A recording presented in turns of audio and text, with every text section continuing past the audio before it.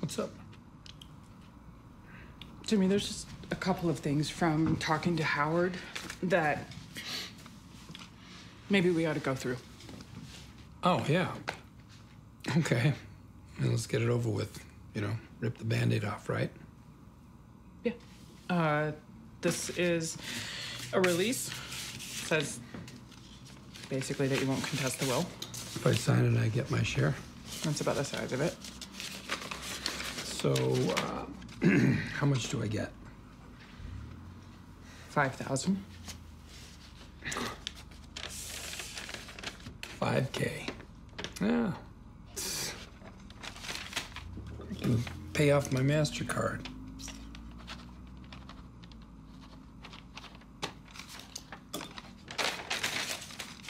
What else you got? This is... It's from Chuck. Nobody knows for sure what's in it. You don't have to open it right now, but... Let's see what the old boy has to say. Okay, I'll give you a minute alone. No, stay. It's fine. And, you want to hear this, right? Yeah, if it's okay.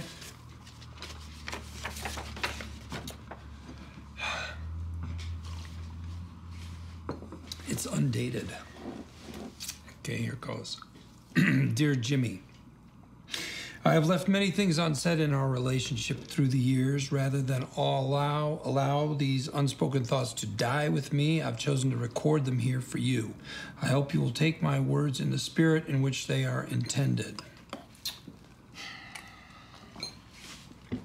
New paragraph. I remember quite clearly the day you came home from the hospital. You can't imagine the joy on Mom's face. I can honestly say I never saw her happier than she was on that day. You brought a shine to her life that nothing else ever did, and I'm glad of that. New paragraph. We have not always seen eye to eye. I expect that will continue to be so in the future. However, nothing will ever change the fact that we are brothers, flesh and blood. And though we are very different people, I want you to know how much I respect what you have made of yourself in these last few years. You have taken the opportunity I gave you in the mailroom, and you have run with it, becoming a valued member of the HHM family. For all the problems in your past, I'm proud we share the name McGill. I sincerely admire your energy and resilience. I used to worry about you finding a place in the world, but I'm not worried about that anymore. I'm certain now that no matter what the future may bring, you'll land on your feet, and I hope when you read this, you remember me not only as your brother, but as a person you knew was always in your corner. He signed it, just Chuck. Well, say what you want. A man could write a letter.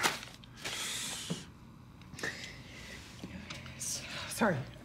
Hey. No, I didn't mean to make it. No, it's okay. It's okay. It's a nice letter. Hey. No, just give me a minute. Kim.